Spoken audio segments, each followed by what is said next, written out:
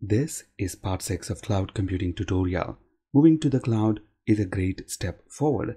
In our previous video, we discussed benefits of cloud computing. In this video, we'll discuss risks of cloud computing. Loss of cloud data and services is one of the main risks. Data in the cloud and services are typically accessed over the internet. So this obviously means the speed at which you can access cloud services and data are limited by the speed of your internet connection. If your connection to the internet is lost, your access to cloud data and services is also lost. The servers or network at the cloud service provider end can also go down for a number of reasons. Again, when this happens, you lose access to cloud data and services. However, the good news is cloud service providers have SLAs, that is, service level agreements. Most of the cloud providers guarantee 99.9% uptime. If they fail to meet this service level agreement, you will be compensated. Data security. When you store your business, employees, and customer data in the cloud, you're placing your complete trust on the cloud service provider to secure and safeguard your data. Cloud service providers like Microsoft Azure and Amazon Web Services invest lots of resources and money to implement and improve cloud security. But still, by placing your data in the cloud as opposed to in-house, you're opening up security risks. Also, everyone, including hackers, know if they can manage to hack into cloud service providers, they will have access to huge amounts of data. So as we speak, there are hundreds of thousands of cyber attacks going on around the world. Take a look at this Bitdefender webpage. You can see the real-time cyber threat map. Every second, in fact, every few milliseconds, there is an attempted cyber attack. You can see the time, attack type, attack country, and the target country. So the point that I'm trying to make is, by placing your data in the cloud, you're relying on the cloud service provider to protect your data. And the fact is, your data is only as secure as your cloud service provider. However, best practices like encryption, two-factor authentication, auditing, reviewing and rotating access keys and credentials can reduce the security risk to some extent. Compliance is another important risk that must be considered when moving to cloud.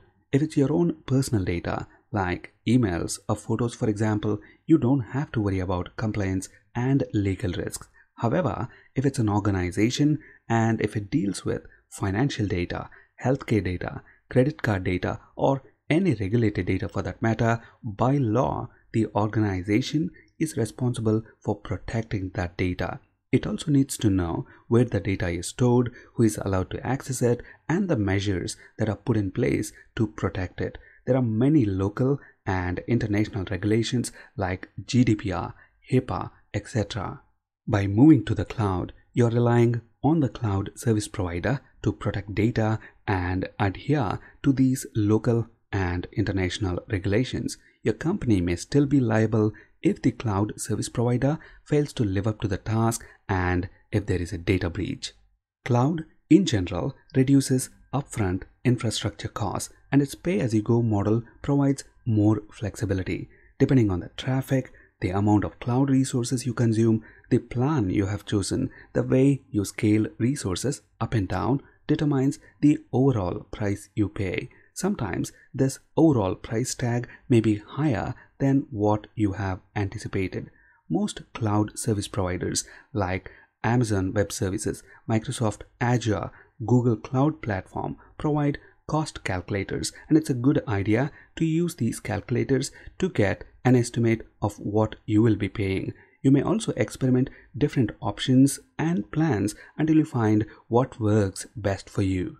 There are several things that you can do to reduce your cloud costs. For example, try not to over-provision cloud resources. If you think performance will be an issue, you can always auto-scale up resources based on certain pre-configured threshold limits. And don't forget to auto-scale down as well. Otherwise, you'll end up paying for resources that are not being used.